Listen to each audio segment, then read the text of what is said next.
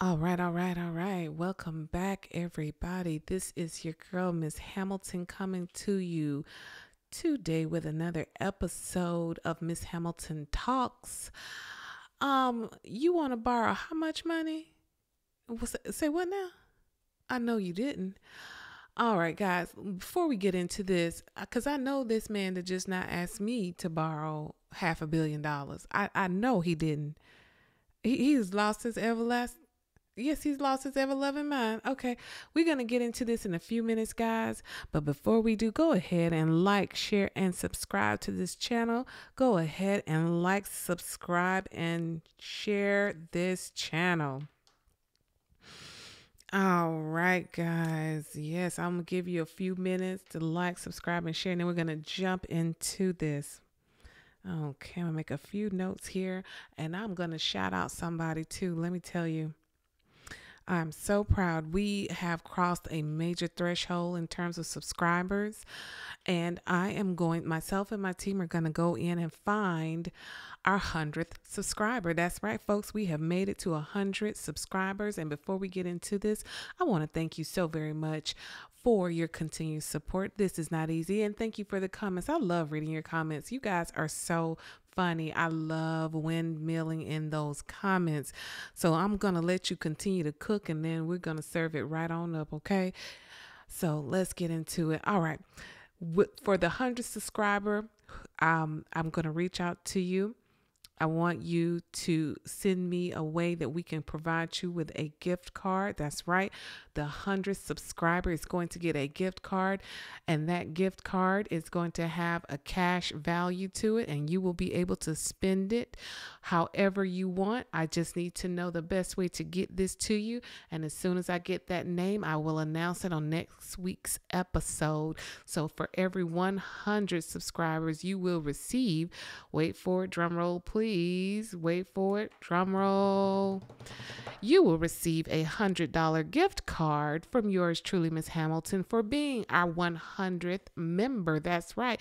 So for every 100 members, you will receive a $100 gift card. That's right, because you know why? I appreciate you. Continue to like, share, and subscribe, and tell your neighbors, and you too could be the 100th subscriber. For those of you who are currently subscribed, thank you so much for continuing to stay down with me and be supportive of the work that I do. The purpose of this channel is to talk about politics, education, and spirituality, and what those things mean to you, and how I can break it down for you a little further. So without further ado, we're going to get into today's topics. Okay, guys, let me tell you, oh Lord, the leader of the clear people has come to me and asked me for $500 million. $500 million. Listen, I don't even know. I don't even know why he thought that would be the option. Sir, this is how you don't have that responsibility. First of all, sir, listen to me. I'm going to say this for those of you in the back. I'm going to say this for the clear people. Guys, this is not normal, okay? I'm going to say it again for those of you who are in the back. This is not normal. The leader of the clear people has come forward and asked for $500 million. He cannot afford to pay off the bill that he has gotten himself into. He has gotten himself into quite a bit of trouble, and I'm going to read off a list of those charges, because I really need you guys to truly understand this is not normal. This in no way is normal. Here we go. So we have several key cases that are currently active and going on. That means legal filings, okay? Legal filings under this man's name. And I can't even, listen, I have 5 calendars keeping up with this. We have the first case is DC Trump case, United States versus Donald J. Trump, okay? We got number 2, the New York 2016 election interference case, all right? New York election interference interference case. The people of the state of New York versus Donald J. Trump. Georgia, the state of Georgia versus Donald J. Trump. All right. The state of Georgia versus Kenneth Chesebro. The state of Georgia versus Sidney Powell. The state of Georgia versus Mark Meadows. The state of Georgia versus Malik Meadows. Next, the state of Georgia versus Jeffrey Clark. The state of Georgia versus Jeffrey Clark. The state of Georgia versus David Schaefer. The state of Georgia versus Kathleen Latham. The state of Georgia versus Sean Steele. And next, the Mar-a-Lago case, United States versus Donald J. Trump. The New York civil fraud case, and we're going to talk about that. The People of the State of New York by Letitia James, Attorney General of the State of New York versus Donald J. Trump.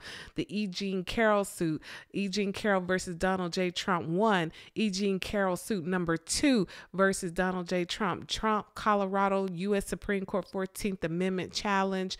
The Colorado Republican Party, U.S. Supreme Court 14th Amendment challenge.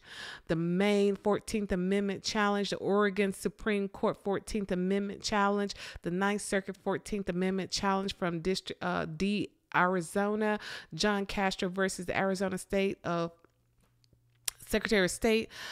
Donald J. Trump, the 4th Circuit 14th Amendment challenge from SDWVA, John Castro versus West Virginia Secretary of State. John Castro versus Donald J. Trump, South SD Florida. Massachusetts State Ballot Law Commission 14th Amendment challenge, Bruce Chafee versus Massachusetts State Ballot Law Commission, Donald Trump. Illinois State Board of Elections 14th Amendment challenge, Stephen Anderson versus Donald J. Trump. Barbara Lee versus Donald J. Trump immunity case. Trump January 6th civil immunity case. January 6th Riders U.S. Supreme challenge to the scope of 18 U.S.C. Code 1512 C2 Fisher, Joseph Fisher versus the United States. All right. Now, for those who are checking their calendars frequently and simply want to know what the most recent update is, since, these things are always constantly changing and evolving, I will continue to do my best to bring that information to you. But today, folks, we're going to talk about our best friends, our good sisters. All right, we're going to talk about them today. Fani Willis and Letitia James. That's right, Fani Willis and Letitia James. We're going to talk about them today, but guys, because they seem to be the only people who can follow through and make sure that the crimes, let me put a period on it, are being prosecuted properly. I don't know if everybody else's head is in the sand, but these two sisters, their heads are not in the sand. And for that reason, we need to continue to pray for them. Most recently, our good sis, Fani Willis, DA Fani Willis, that is attorney DA Fani Willis, right? She was at an Easter egg community gathering, and she was supporting the children through a program called Wave, and she was giving out Easter eggs and setting up the candy eggs and making sure that she was doing the work of the people, unlike some of the folks that we're going to talk about today. But she was out doing the work of the people. Most recently was stopped by the press, and she said in the press snippet that she wants Donald J. Trump to know that the train is coming for him, and she will continue to do the work of the people because she's the only person that has the balls, the cojones, the ability, the strength, the fortitude, as well as the intelligence to do so. She is the only one, guys. She and one other person, Letitia James. So you mean to tell me, out of all the people in the world, the only people that can stand up to this clear person is two sisters? Is that what y'all mean to tell me? So somebody has taken the cojones off of these, somebody, and put them in their purse. Get the cojones out your purse. Get them out. And I tell you what, I appreciate that. But before we get any further, that's the reason why we're going to pray for this sister, Letitia James. The face-off between Donald Trump and Letitia James, the New York Attorney General, could reach a denouement as soon as Tuesday, when James assumes the legal right to begin seizing the former U.S. president's assets in lieu of $454 million, a fine Trump says that he cannot meet. So I'm going to say this again for those of you who are in the back.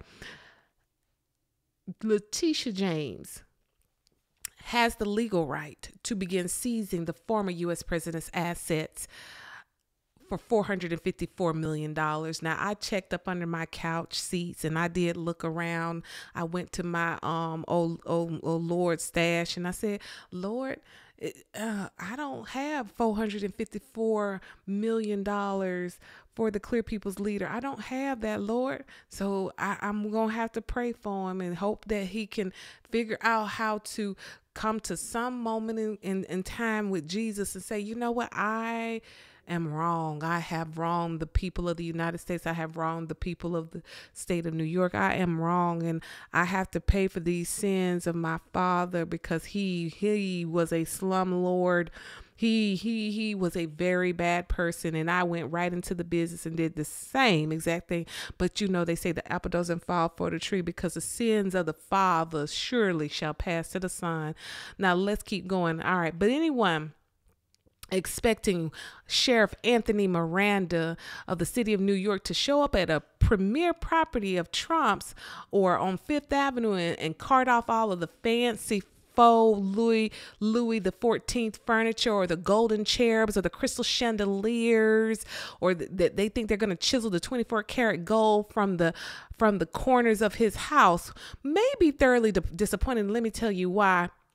Collecting on a financial judgment is very slow and very arduous, okay? And that's according to the New York real estate attorneys, okay? It is hard. No one wants to do this. Seizing property to satisfy a judgment is very complex due to ownership and titles. So yeah, everybody's getting so excited and talking about, oh, they're going to seize this property, you know, but here's the thing, guys. Here's the thing. It's very difficult. And that's not the business that Letitia James is in. She is not in the business of taking assets, but she will, because this man has broken the law. This is not normal, folks. I can't stress this enough to you, but I have somebody that you might, you know, be willing to listen to that's going to tell you why this is not normal. I want to share this. I was watching MSNBC. And I said to myself, let me share this clip, because I think sometimes when I say this is not normal, some folks may need to hear from other people, but let's take these sisters down for just a moment, and we're going to come back to these images, and let's take a look at this right here. I want to play this for you. Listen to this, because I promise you it's not normal, guys.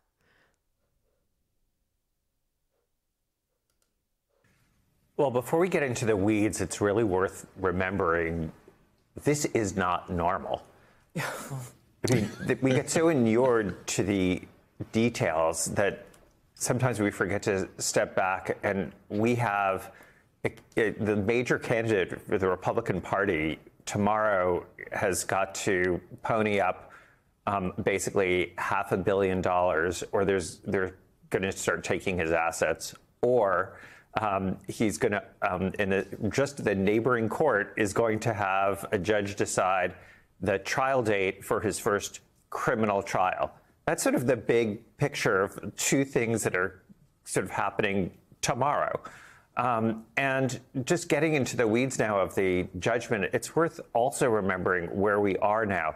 In the last week, what we have seen is his lawyers telling an appellate court, please give him relief because he is broke. He cannot pay this money, essentially. I'm sort of skipping over some niceties, but basically he's like, we need help because we can't post it. And you have Donald Trump saying simultaneously, oh, no worries, I've got the money. So here's the thing, folks. If he had the money, he would have he would have paid it. But he hasn't. There's a reason why he's waiting to the last minute. His tactic is and will continue to be delay, right? This fine, his son came out and Eric Trump said that this fine doesn't exist. So they're going to separate themselves from reality rather than face the truth of what they are dealing with. right? So it's insane. It's absolutely insane. So I want you guys to take the time to think about that. All right. So we're going to pray for Letitia James as she continues to move forward, because we understand that this is bizarre, right? The president, this candidate for presidency he has a debt over his head. He's committed crimes. Help me to understand, why is it that the folks that would elect this man don't understand that he himself is not a good person? He himself has a lack of character, a lack of morale, a lack of integrity.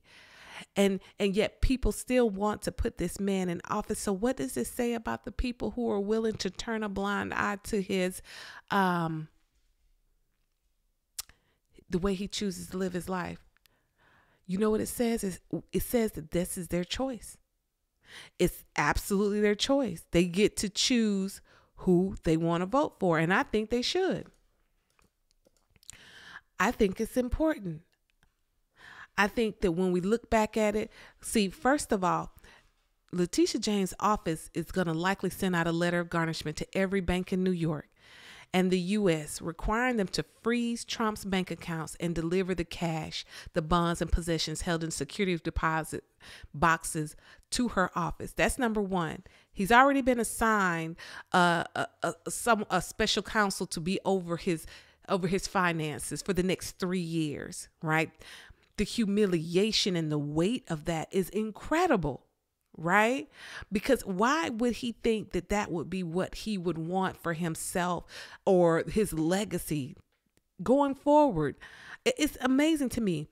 We all know, and let's say it together, folks, we all know the only reason Donald John Trump is running for office, the only reason he's running to be president, is because he thinks that it will keep him out of jail. He isn't running to make, quote unquote, make America great again. And the idea that some of the folks out there are believing it. And it's like, I've never seen anything like this. He's the worst candidate of them all. And some folks said to me, oh, well, and we'll drop down in the comments in a second. Oh, let's see. Let me go to the comments real quick, and so I can read some of the interesting thoughts that folks had to say. And we're going to come back to this. Let's see.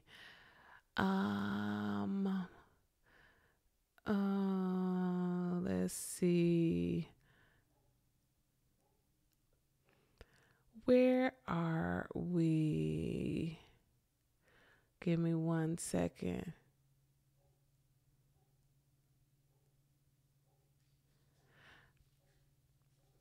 Oh, here we go. Here's a good one from Diana. Let's see. It's called Freedom of Speech. We all have. Hey, Diana. You, of course, she's talking to me. She's saying, you, of course, are entitled to your own opinion, just as I am. You're absolutely right, Diana. You are. It's called freedom of speech. We all have to do what we feel is best for us. Thank you, Diana. I agree with you.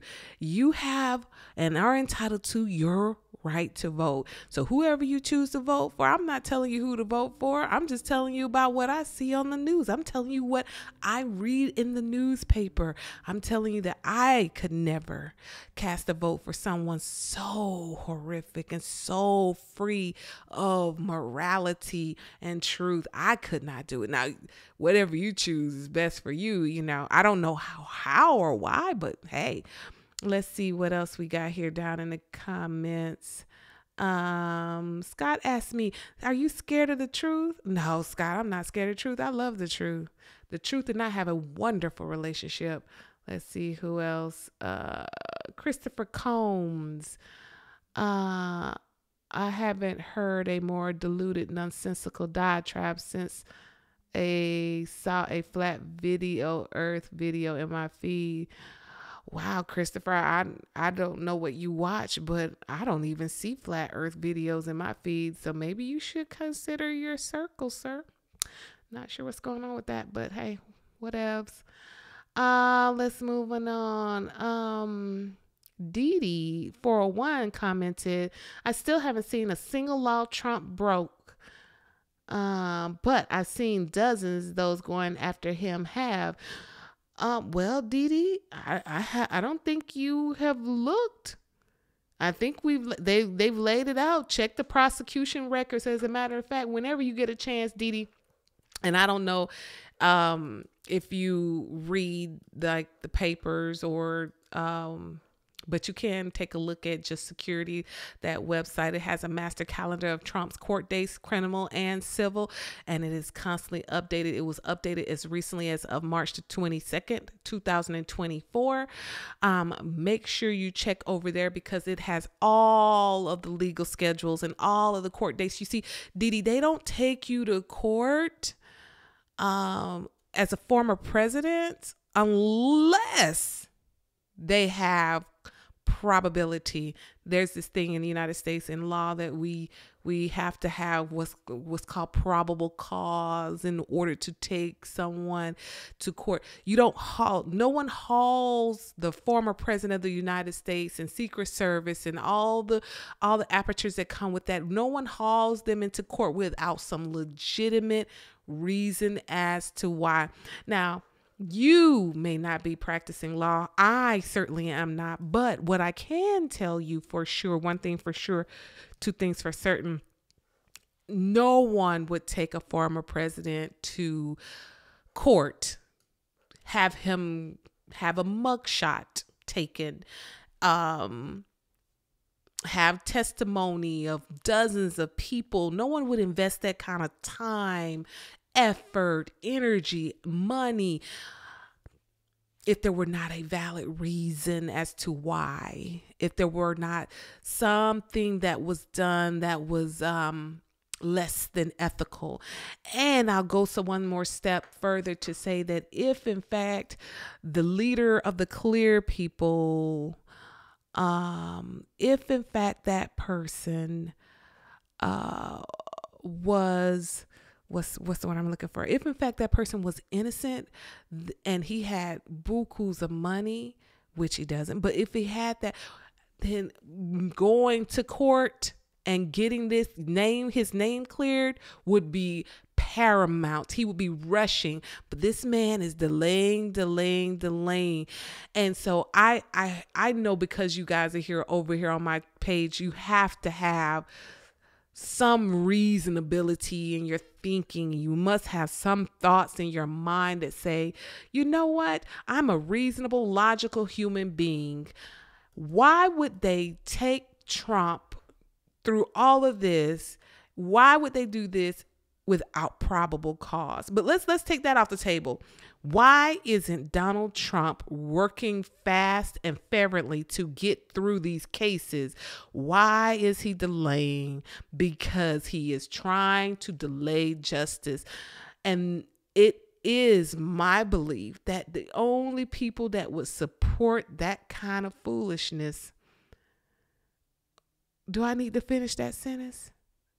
What kind of people would support a man doing this unless there was something in their own character of question? So I'm going to leave you guys with that question for today. I want you to think about it. Drop down in the comments. Let me know what you're thinking. Let me know how you feel about it. Do you think that Donald John Trump, the leader of the clear people, and someone asked me in the comments a couple of weeks ago, they said, who are the clear people? People you can see through, dear. Duh. All right. So drop down in the comments. Let me know what you think. Do you think that Donald John Trump should rush to court to clear his name and move on so he can continue to run for office? Did he need to do just that? Is this really for the people who like and love him? Does he really care about you all? I don't think so. I don't think so. I probably care about you more. I don't think this man cares about you. I've not seen one single thing he's done other than, excuse me, folks.